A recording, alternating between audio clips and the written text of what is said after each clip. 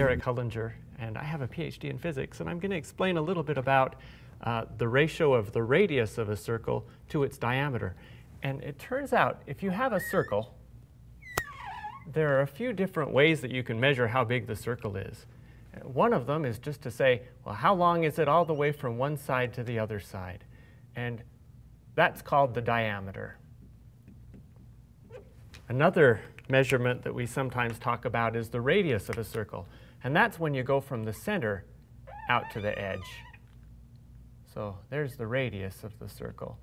So if you notice the way this works, since the diameter is all the way through and the radius is just halfway through, if you take the radius and you find the ratio between the radius and the diameter, it's always just 1/2.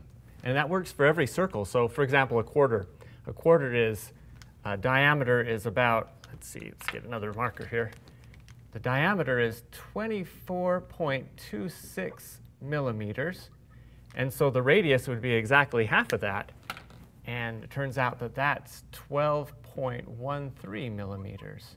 So if you divide those two by each other, it's just exactly 1/2. And it works that way for any circle.